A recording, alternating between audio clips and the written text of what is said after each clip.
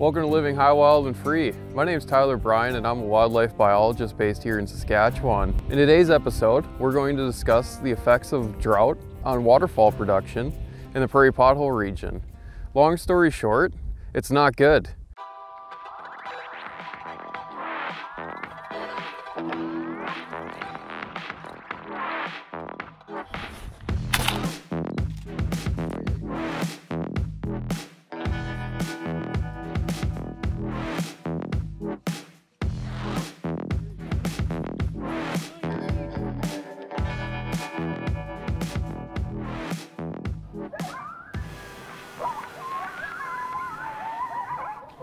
It's dry, real dry here in Saskatchewan.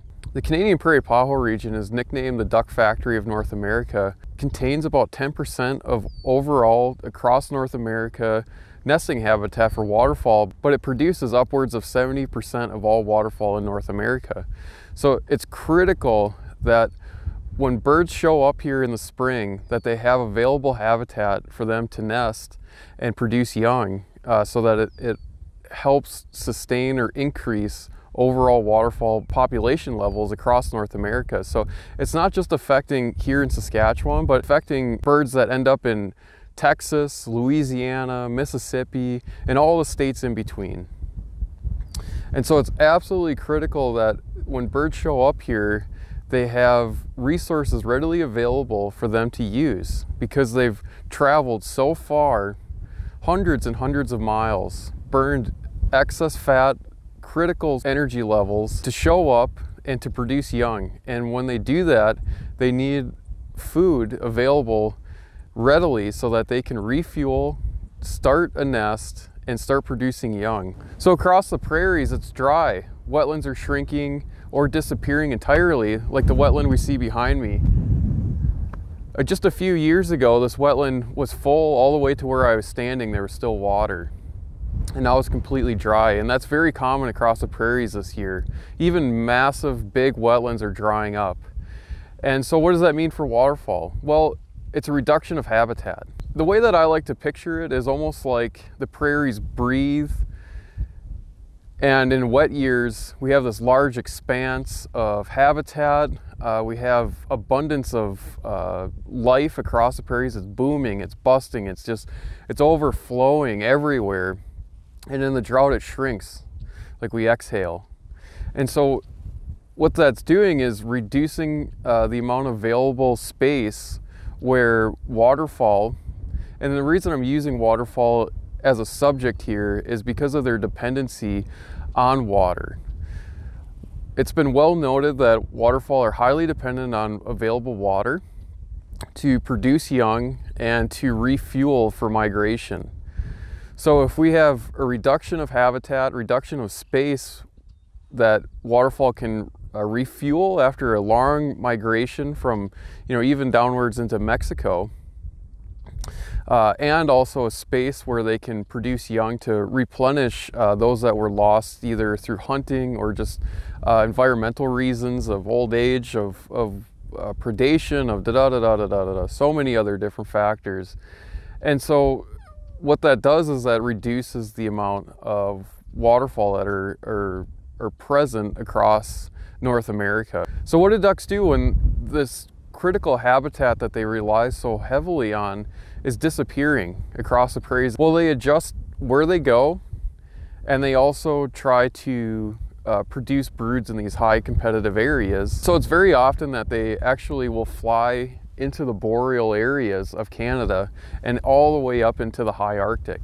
Birds are flying farther, they're burning more energy to get there, and nesting in areas that may not be common to them. And so they're choosing wetlands that potentially have less likelihood of being able to sustain themselves and their broods throughout the rearing season. And then you add on top of, there's forest fires all over northern Canada. Anywhere there's trees, there's forest fires. And if you can see the haze behind me, that is a result of all the smoke that's being produced by all the forest fires. Now, some research has been done on how forest fires affect waterfowl production. It seems like once the broods have hatched and they're able to be on the water, it has little effect on them. That they're able to survive and get the nutrients and everything that they need solely from the wetland, and the wetland does not get affected by the fire itself. However, if the bird is still nesting, meaning that the eggs are on shore, the eggs are lost. And so what we're finding in wetlands that are wet, that actually contain water and suitable amounts of water, meaning that it will stay wet throughout the entire rearing season, is increased competition. And so at each one of these wetlands, there's more birds, less food available, and an increased level of predation at each wetland. So we're increasing stress again for waterfowl, that they're having a harder time producing, also decreasing the likelihood that broods are going to make it from the duckling stage, little poof balls, all the way up to a fledge stage, which means that they're able to fly and migrate and move out before the winter. And something that's not as well known is that not all wetlands are created equal. Each wetland is unique. It's almost like a snowflake or a fingerprint. They may be similar in very broad characteristics, but in detail, each wetland is very different and contains different combinations of organisms, of water chemistry, of surrounding habitat, of depth. Each one of those influences how suitable it is. And so what we're finding is that the only wetlands that are left are really big or deep wetlands. And both of those are actually bad for waterfowl production. The best wetlands are low-lying, small-ish wetlands, tend to have more food available, that have better likelihood of nesting success, because it's harder for, say, a predator to focus on each single wetland because there's more of them. And there tends to be a higher abundance across the prairies of those kinds of wetlands. And those wetlands are all dry now, like the one behind me. So we have a reduction of what we'd call really good wetlands, like wetlands that are in high productivity. We're left with big, massive wetlands. When we have deep wetlands, it's hard for a duck to go down and feed. And so it needs a certain depth of water, and it also needs a certain chemistry in the water. And so here in the prairies, as the water shrinks, as there's less water available, it's also increasing salinity. And so salinity is a huge factor in what we call good habitat for waterfalls. Some waterfowl can handle more salty water, and others prefer more of a fresh water. So let's recap. A, we have an increase in competition of individuals that's decreasing the likelihood of success. B, we have higher predation rates. C, we have less food available.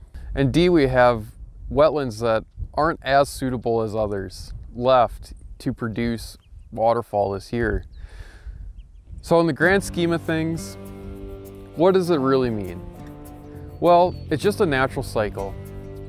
That what we're seeing here across the prairies and across North America, we go through these drought periods, and there's really nothing that we can do about it. Try to be mindful that these birds and wildlife are being stressed at this point, and that they need as much space and as much freedom as possible to collect as many resources as they can to make it through the migration, through winter for mammals, and to produce offspring so that later generations can thrive. Now, in the grand scheme of things, when things go back to being wet, we should see an increase in waterfowl production along with other critters.